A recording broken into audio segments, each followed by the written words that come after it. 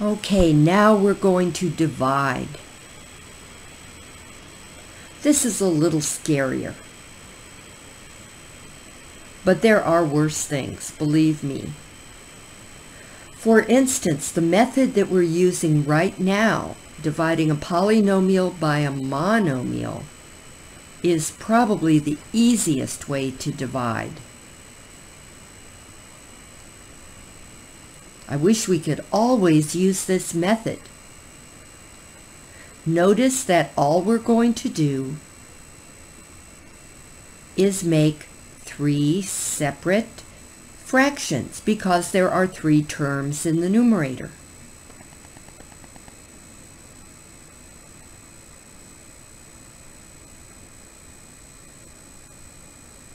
Then we reduce.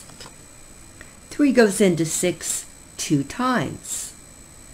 3 goes into -9, -3 times. 3 goes into 6 2 times.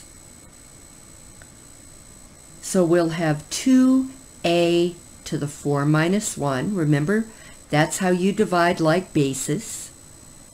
-3a to the 2 minus 1. And 2 over a, because a is by itself in the denominator. So we have 2a to the 3rd plus -3a plus 2 over a. And our final answer is 2a to the 3rd minus 3a plus 2 over a.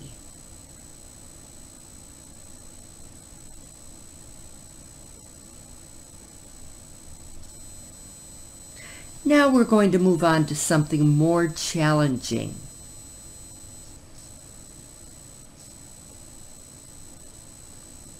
We've got x squared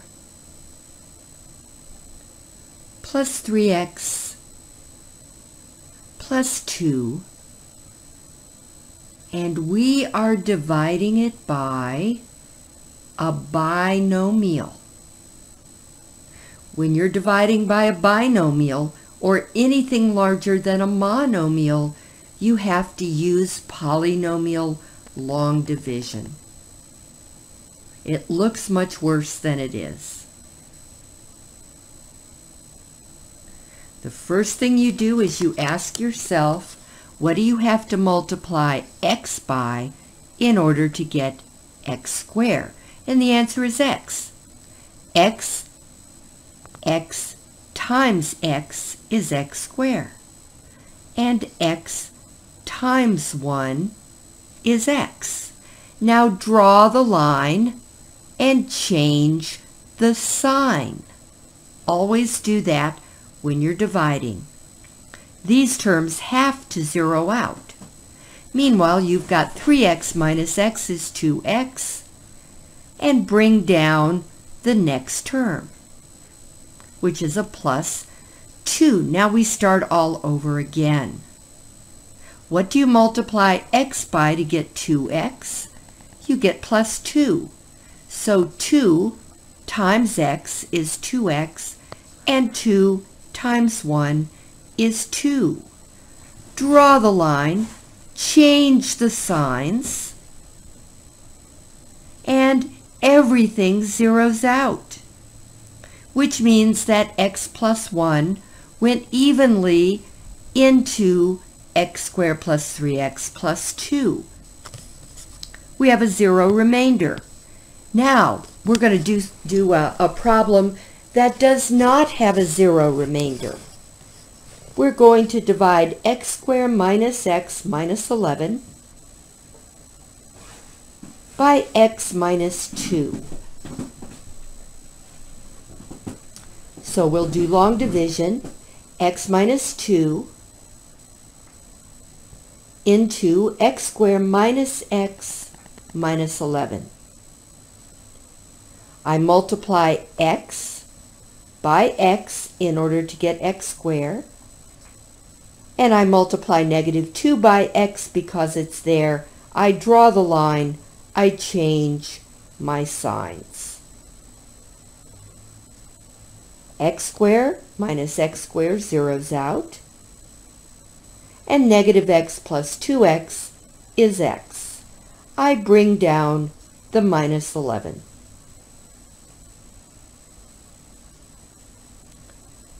Now, what do I multiply x by to get x? I multiply by plus 1. And 1 times negative 2 is negative 2. Draw the line, change the signs. I have a remainder this time, negative 9. Over here, the remainder was 0.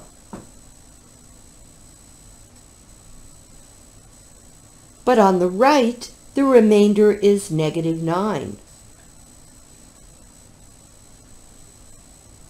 I have to do something special when I have a remainder.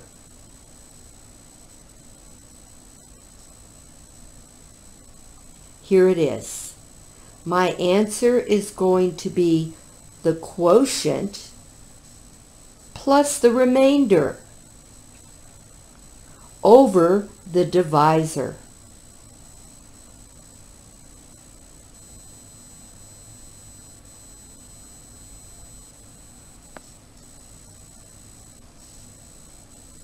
Okay, now, ever so often we run into a problem. Notice that the x squared term is missing from the numerator. X cubed plus 2x plus 5 divided by x plus 3. You gotta stop. You're going to have to rewrite the numerator.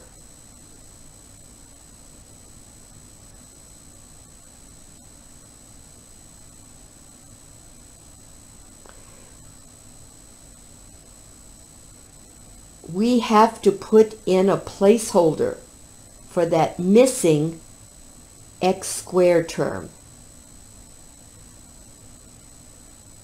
So x cubed plus 2x plus 5 is going to equal x cubed plus 0x squared plus 2x plus 5. That 0x squared doesn't change the value of the cubic, it just is a placeholder I need.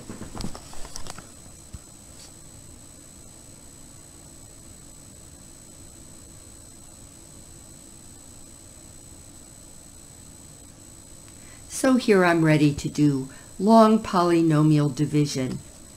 I multiply x by x squared in order to get x cubed.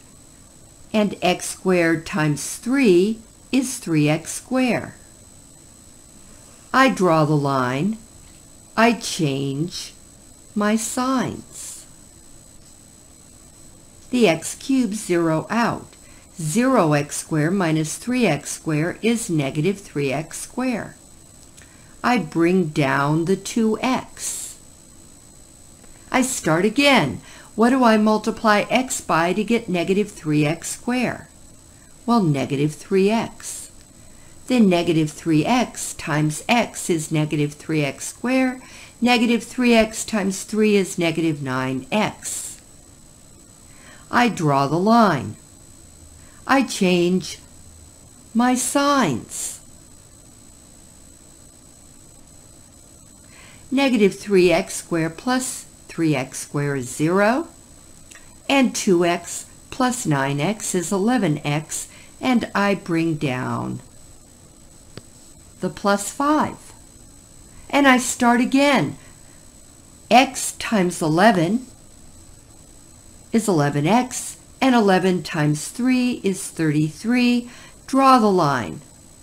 Change my signs.